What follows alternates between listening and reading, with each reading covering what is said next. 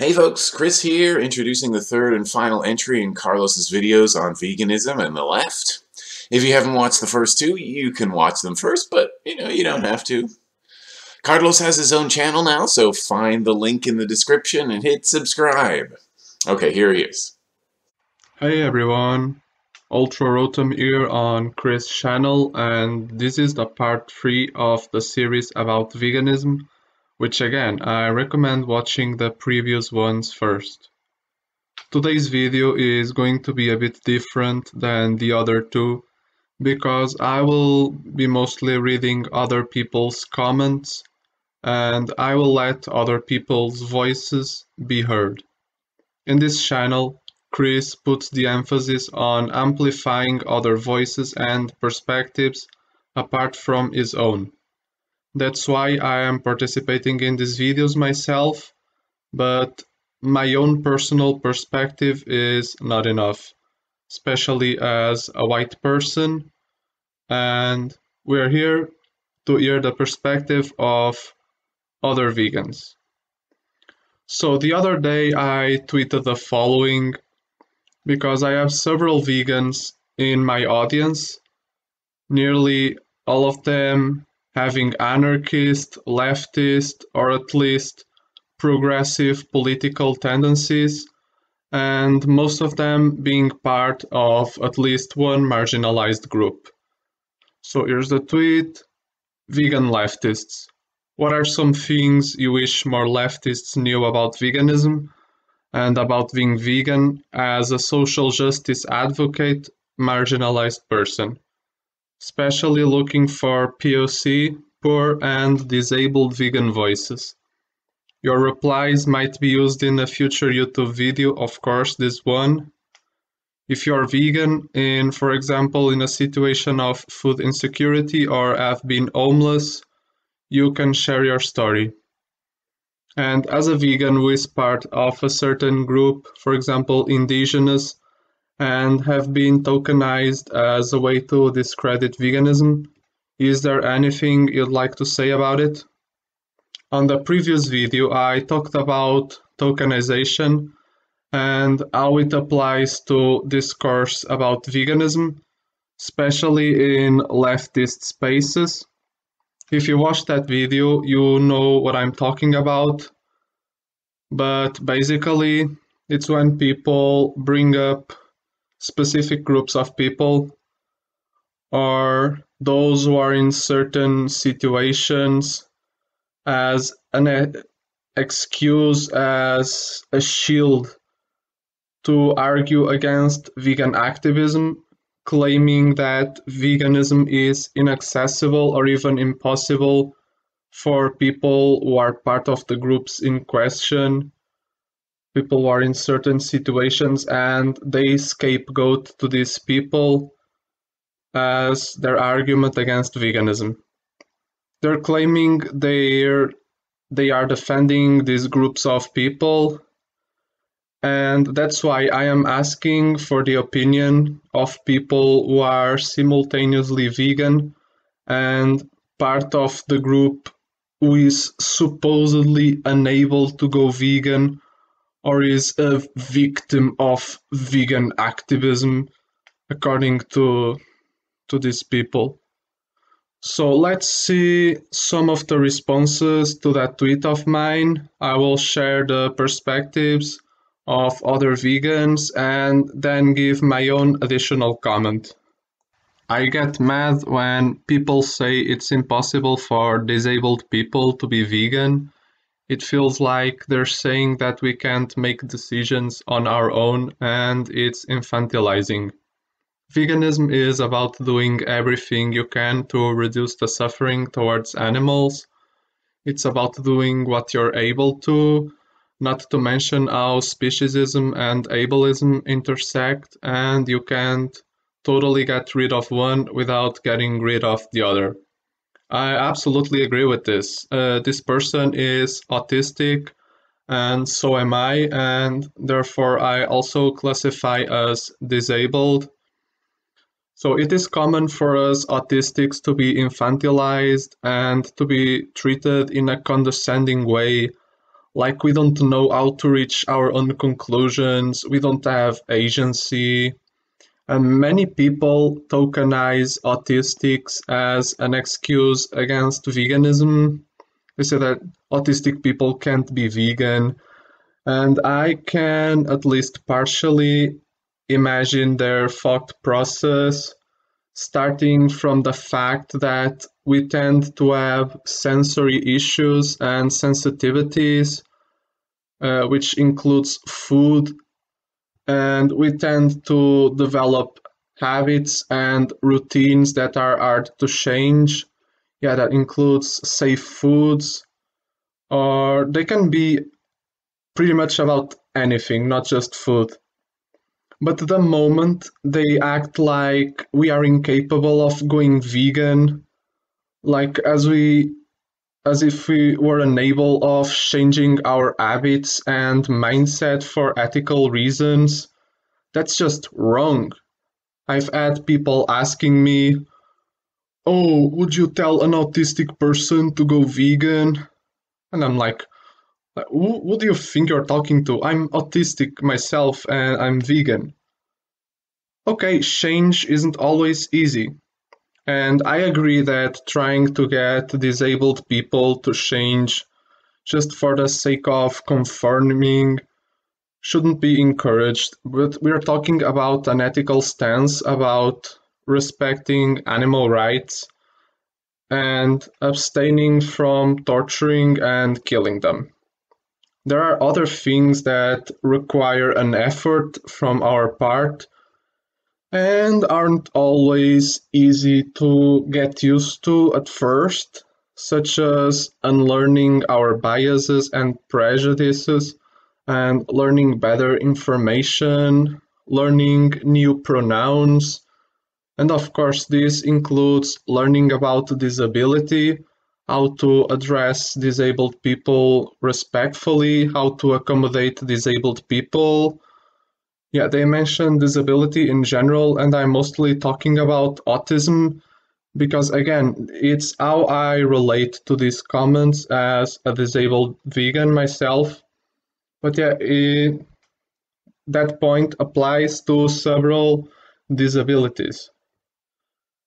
Basically, disabled people are tired of being tokenized, infantilized. Please stop speaking over disabled vegans, stop erasing disabled vegans, and stop acting like you know more than disabled people. If you're not disabled yourself, trying to exclude disabled people from an ethical philosophy about animal rights and just tossing uneducated guesses on what we can do or can't do is insulting and ableist. And yeah, as they said, it's about doing what you can. I've said it many times here. Veganism is as far as possible and practicable.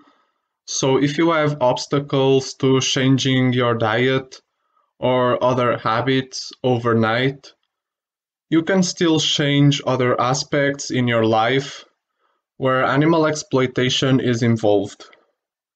And you can transition to veganism or a plant-based diet at your own pace, if that's what your disability demands it.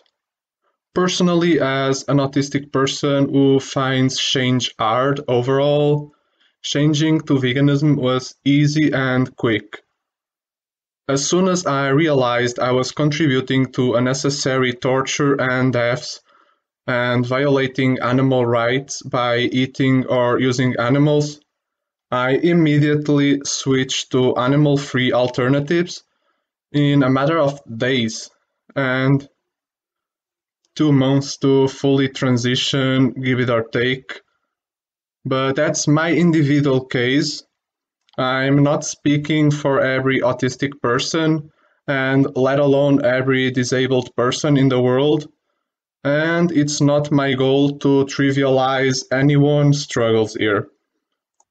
The last point in their comment is super important. I've mentioned in the other two videos about veganism that there is an intersection between speciesism and other forms of discrimination, and this includes ableism.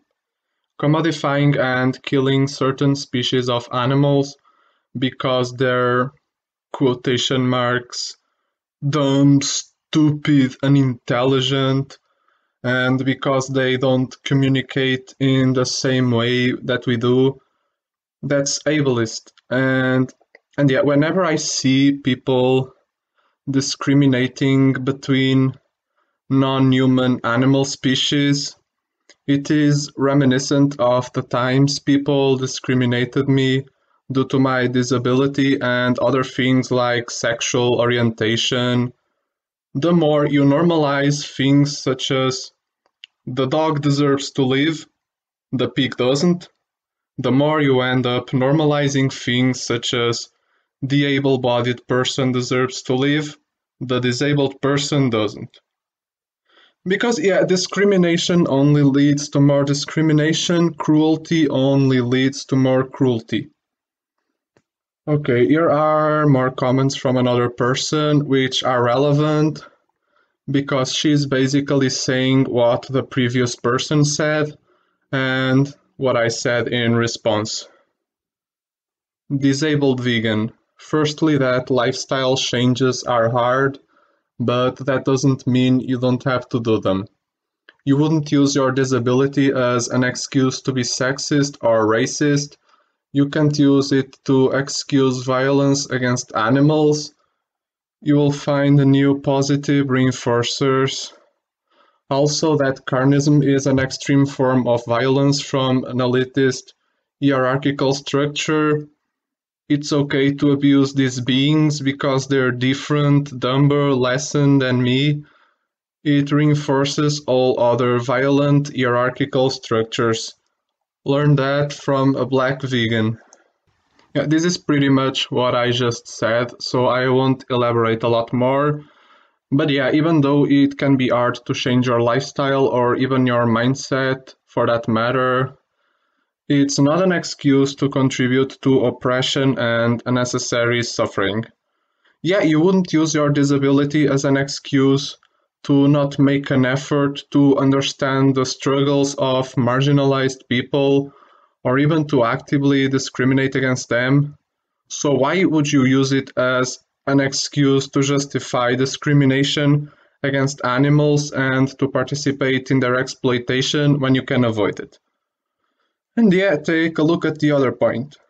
Same point that was previously made, the intersection with ableism with other arbitrary hierarchies, in this case human supremacy, the belief that only humans matter, screw all the other species.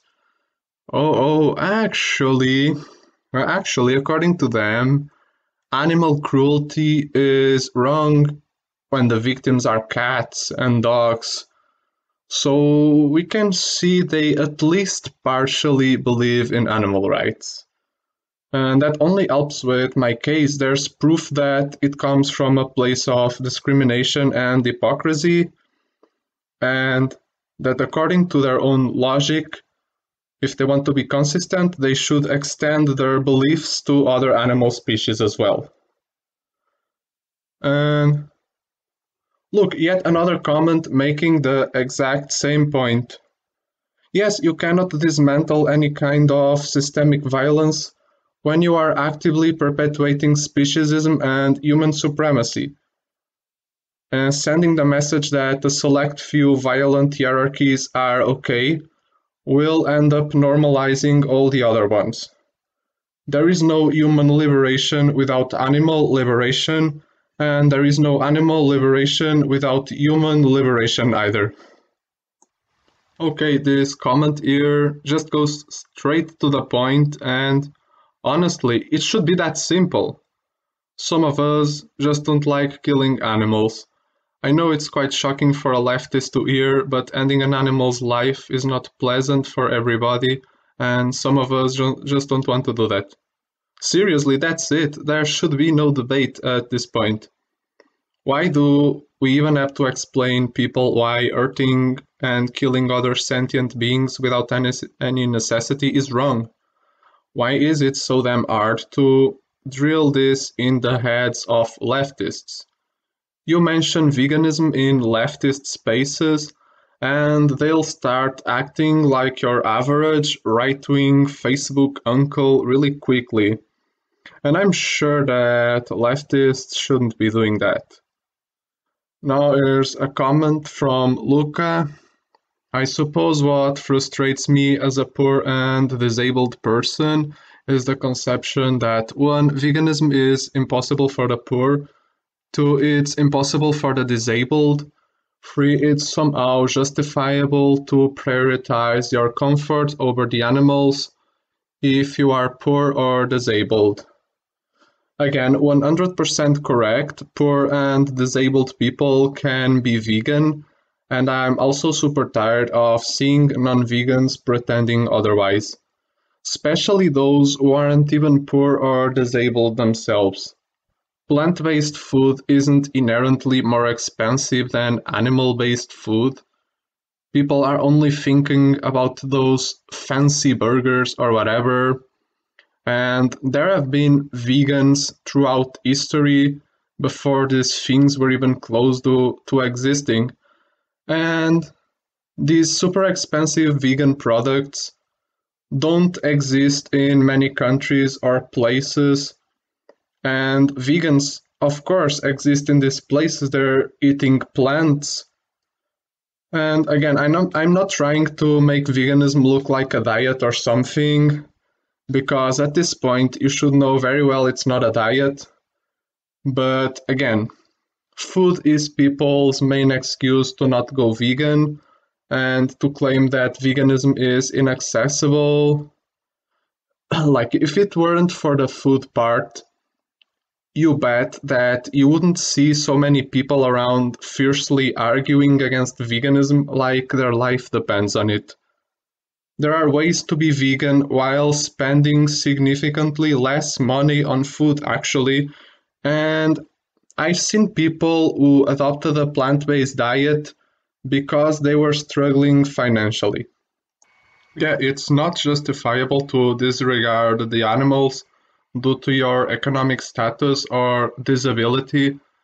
If someone, for example, has an eating disorder or is living in a situation of extreme misery where they have to eat whatever they can or else they die, okay, we aren't criticizing these people. We are focusing on those who can easily change and have no excuse. And seriously, I can't stress this enough. As far as possible and practicable, it's an ethical issue, so it's already implied that people should only be held accountable if they're able to do something. Okay, another one that says veganism as a social justice position is fundamentally anarchist, and that it entails all of the things that other political struggles for freedom and equality do. It means having moral obligations to others. It means states and fascists are going to fight back just as hard. Yes, veganism is a social justice movement. It fights for the freedom and equality for all animal species. It absolutely aligns with anarchism.